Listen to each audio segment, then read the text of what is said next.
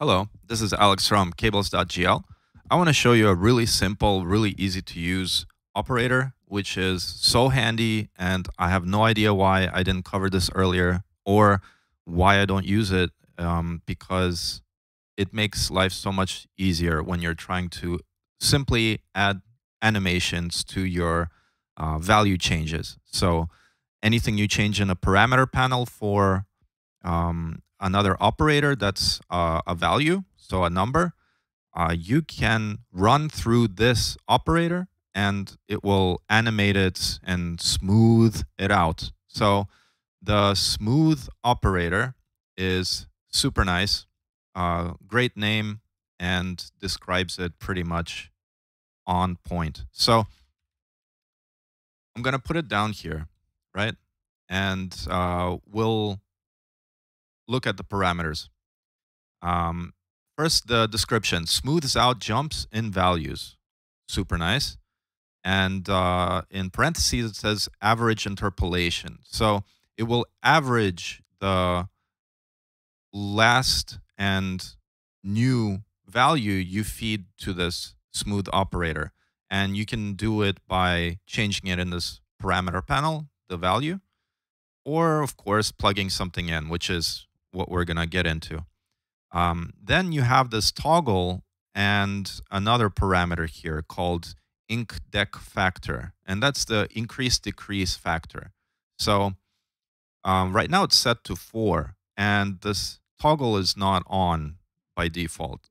So what's going to happen is when I give values to this operator that are higher than the last one, so for example, I have 1, and then I'm moving into 3, right?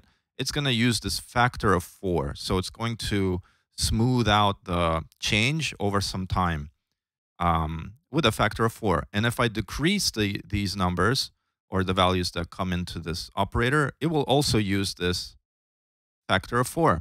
But if I toggle this on, then I can set my increase and decrease factor separately. So for example, if you click or mouse over a menu item, or you want a color change or something like that, once the user interacts with this thing, or you send a trigger or you change the value somehow, it will maybe play it faster, and then when you do another interaction, it will play it slower. So yeah, long story short, let's try it out. So I have this rectangle here, this blue big rectangle.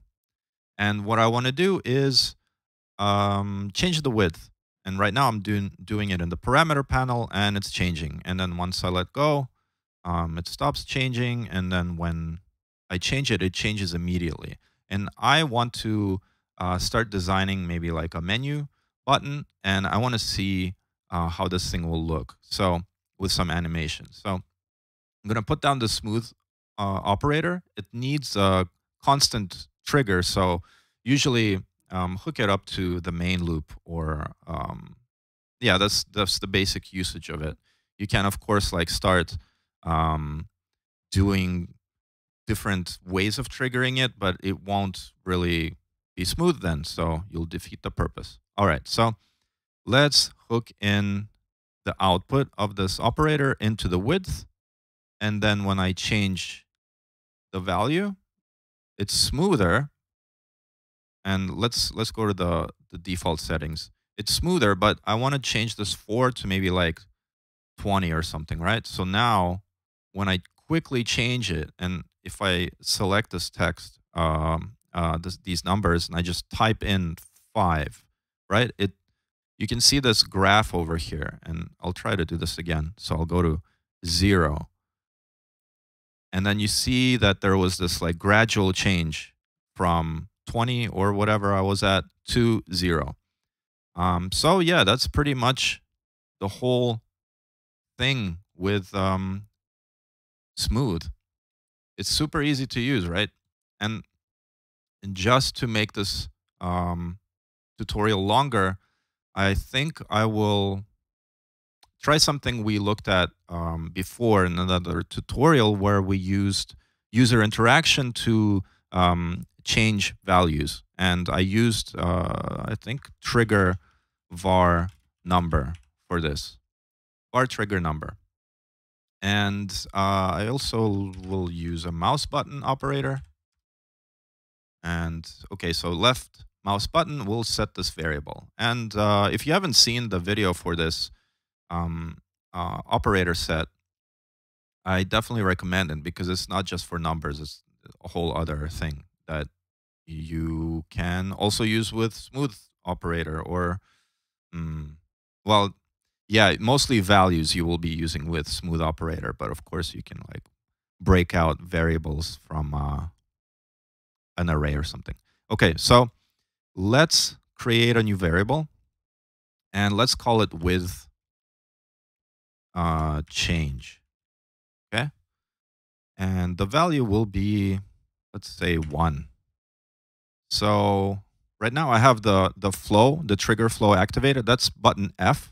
So if I focus my patch and press F, I can see like the flow of my triggers. So now that I have the mouse hooked up to this trigger variable and I click, you can see that it flashes and I'm setting this variable. Okay, nice.